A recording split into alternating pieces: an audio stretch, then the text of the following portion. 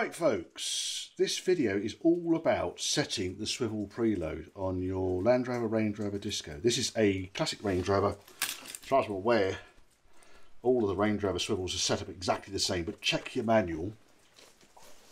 This one, good old Haynes.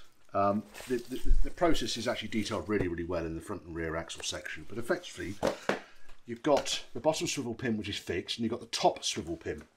Now, when you do the top swivel pin up, it will compress, because you've got two coned bearings in here, it will compress between the top and the bottom swivel pins. What you basically need to do is to fit the right number of shims so that when you pull on the hub, it responds at a specific torque. Now, what tools do you need? Not a lot actually. A couple of specialist things. Spring balance. Use them for just about everything. Spring balance is really useful, and effectively what you're looking to do here is to exert, I think it's 2 to 3 pounds of force when you swivel. Okay, that's the main thing. 2.5 to 3 pounds. So we haven't got, and we've got a really kind of fine scale on this one. I might get my other one. No, I can do this because I've got 2 and I've got 4, so I'll work halfway between the 2 and the 4 scale. You can get really fine spring balances. I generally get a feel for these things and how they go together, which is fairly easy. You'll need a torque wrench because obviously you need to do the swivel pin bolts up to 60 foot-pounds every single time you add or remove a shim to test it again, because there's no point testing it while it's loose. And lastly, all I would suggest is you just have a second wrench so you can undo the bloody thing, because you keep taking these things apart and putting them together and taking them apart and putting them together and taking them apart and putting them together, taking them apart, putting them together, and it drives you up the wall. And I have got a bloody great big bag of old shims that I have used over the years, and I clean them all up and I use them again. There's no reason why you can't. They come in so many, there's loads of WD-40 on it, but they come in so many different thicknesses. You get the mega thick ones, and then they go down to the thin, skinny ones, because it is a bit of an exact science. So what we'll do, I'll lob in those there. I'm not going to bother thread locking any of the bolts. I'll just do them up to the torque, but ultimately when it all goes back together again, there is a brake bracket that goes on the top here, and also then there's lock tabs as well. So I'm not going to do any of that in this video because all I'm doing here is setting up the preload. So what we'll do first of all, I think, is we'll put a few shims underneath.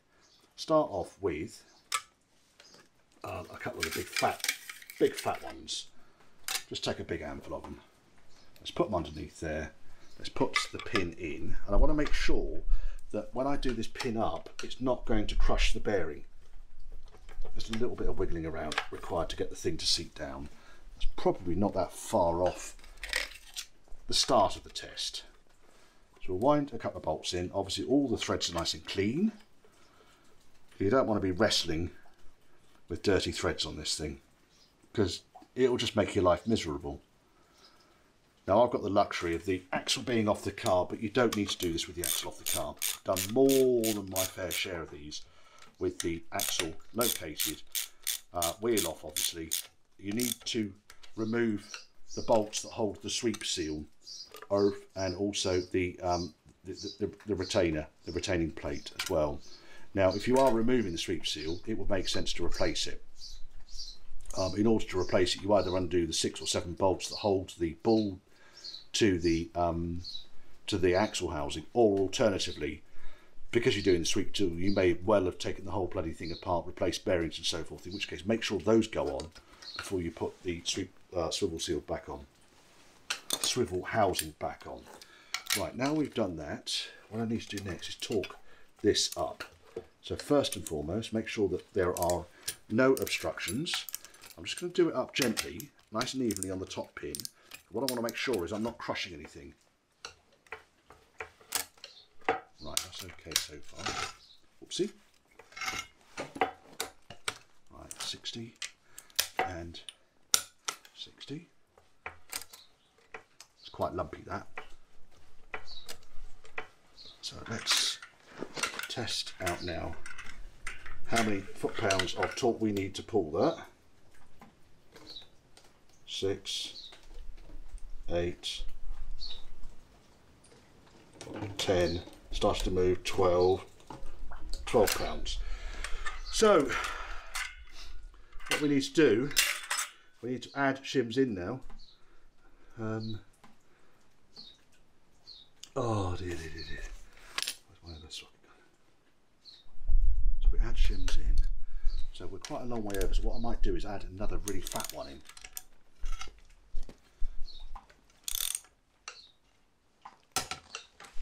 You can see why this becomes a pain in the arse, because they did up really nicely up to. I mean, obviously, if your torque wrench has got a reverse on it, then fine, do that. But well, mine just doesn't work quite as easily as that. Now, what you will find is, as you start getting closer, you may find that you only need a tiny shim. So I'm only going to add a couple of tiny shims in next to see what happens. Now, this screw on the top here is actually quite useful because it helps you pull the swivel pin back out again. And obviously I need to make sure I retain the shims I've already put in there. So let's have that one and that one. So we'll put just a couple of shims on. So it's the bottom two that have gone back on again. So if we're now stupidly small, then I need to take one of those out. I need to start fiddling around with it that way. Sometimes you have to get down to using a micrometer to work out what the overall thickness is. Otherwise it just ends up being complete and utter guesswork, and you don't want that. No one needs guesswork in their lives. But once this is done, you see, I can assemble the sweep seal, and I can then start to build up the hubs. Now the hubs still need painting on this, so I've not done that yet. But they're good enough for the time being. I'll just put a bag over the end. Right, push that onto the bump stop. Right,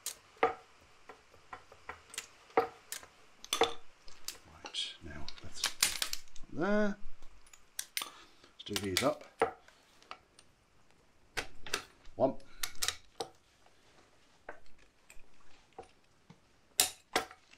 60. Let's just check that was 60. It was indeed. Still a bit notchy.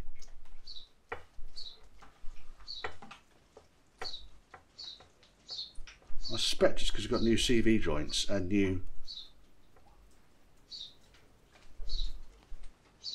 well, there's no new CV joints, the rest of it's original. I mean, obviously the steering would take out any play, but not interested in quite that. Lubricate it around. Right, okay. So let's try again. See what foot pounds we need now. 2, 4, 6. So 6 pounds. So we've gone down from 12 or 14 or whatever it was to 6 pounds. So I'll add. Now this is where it gets silly now, because I'll add one small shim. Although I've halved the amount of effort to turn it by putting, you know, a medium and a tiny one in order to do the next kind of go down from 6 pounds to 2.5 to 3 pounds, I probably have to put a wafer thin one in. That's what I mean about it's sometimes a little bit fiddly.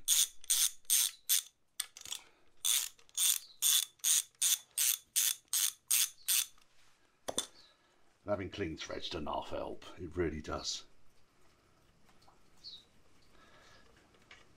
Right, take the bolts out, lift up the swivel with all its associated shims because I want to keep them in order.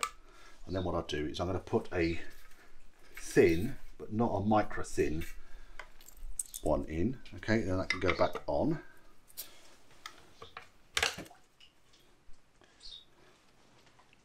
Okay, that can go in.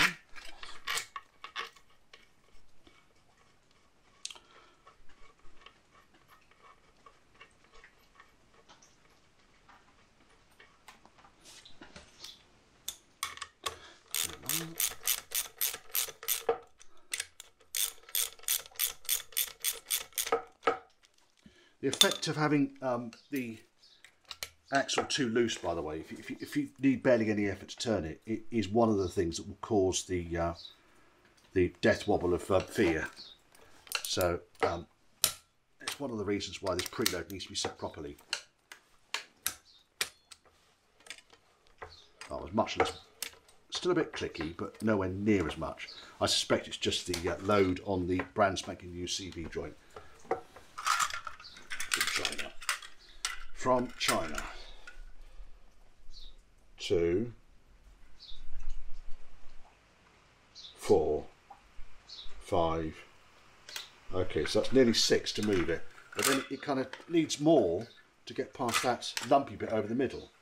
So I'm moving it on the kind of free edge. That's 5 pounds.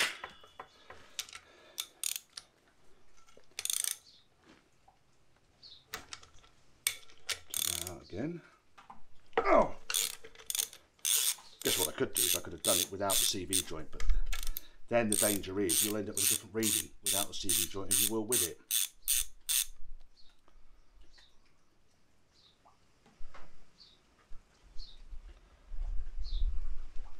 Right, so I'm going to put a wafer thin one in now.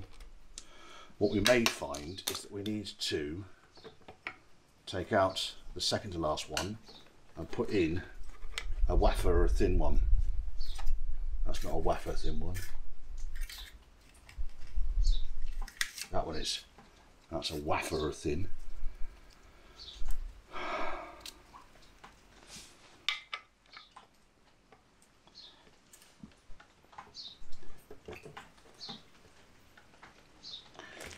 Also bear in mind there's no lube on any of these, well there is, there's light lube on the bearings, so when the swivel housing is full up with oil, it's going to behave slightly differently.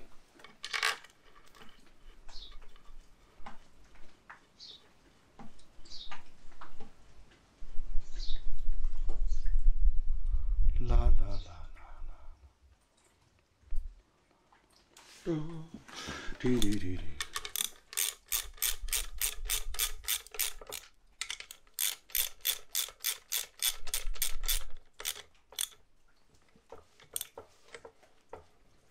Tight spots significantly lighter now. So let's torque these up. There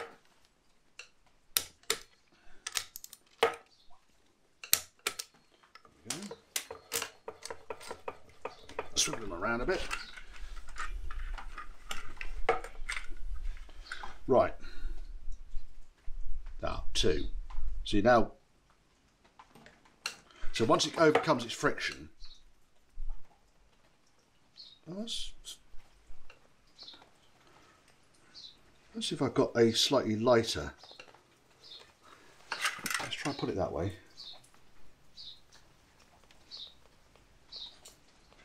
So it's overcoming the friction to start off with, you see.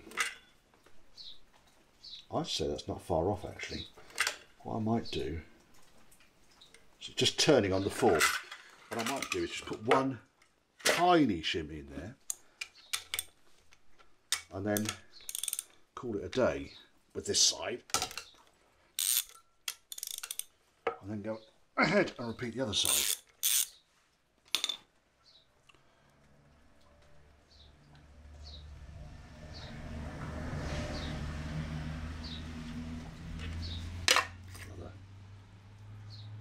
Well, that's how bloody thin the wafer thin ones are.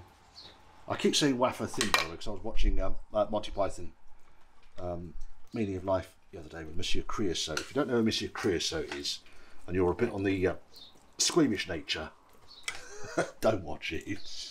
But it was very funny. Just put one wafer of thin mint, monsieur. Oh, fuck off, I'm stuffed. Right. Swirl him around. Swivel in the swivel pin. Swivel pin, swivel.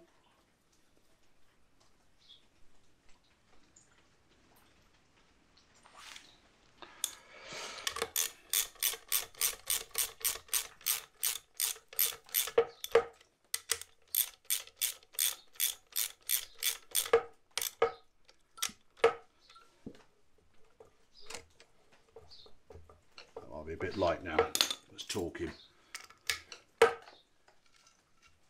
If this is too light, what I'm inclined to do is... No, I think that's all right.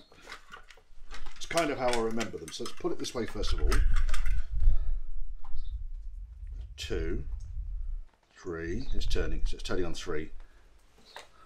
Let's put him round to that side. Get him off the, so not overcoming resistance right on the extreme. 2, 3. Perfect. That's that. So that's that one done. Now all I need to do now is add on the sweep seal retainer, and that's this side finished. Obviously I still need to build up the hubs and so forth, but other than that, that has been a success. Now these little bolts on the back here, they barely need any torque whatsoever, so don't go berserk with them. Do not get your 1/2-inch socket set on these tiny little nuts, these tiny little bolts, because you snap them off, and then of course then you won't be able to hold the sweep seal in. And if you can't hold the sweep seal in, how do you expect your Land Rover to be drip free? It's always going to be moisture free. Sorry, it's always going to be covered in moisture, these balls. It does amuse me when the MOT man says, I'm going to have to report the fact that you've got moisture dripping off your front axle. Yeah, but it's supposed to be like that. Different era, I'm afraid. 6 of these little bolts hold these retaining things on. You can get brand new retainers, but the retainers that came off this axle, they were fine. I'm using them again. And then when you're doing up these retaining bolts, I tend to work diagonally opposite to basically get it into place, so I don't have to then squeeze the seal in at one place but not another. Now what I'll find at this point is that once it's all squeezed in, I may well find that the hub gets tighter, but that's why you have to do these things without the sweep seal. Without the seal, 7/16. Boom. Just pull it in gently. I'm not torqued that one right up yet. Do the other side. Just pushing the seal into its housing.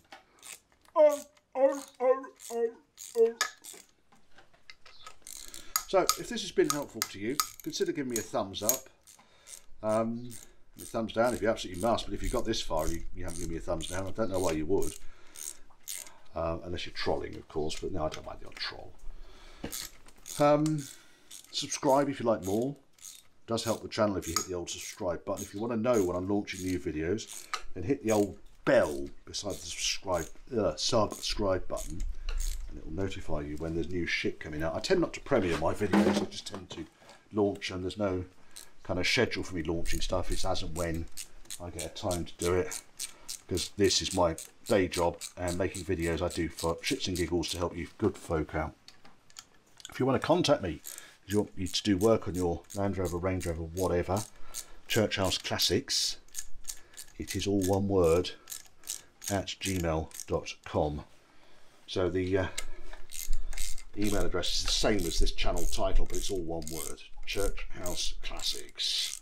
Or alternatively, you can go to my website, which is linked from the from my YouTube channel. At the on the main screen, you will see where the stag is, where the nose of the stag is on my header. You'll see a link to my website.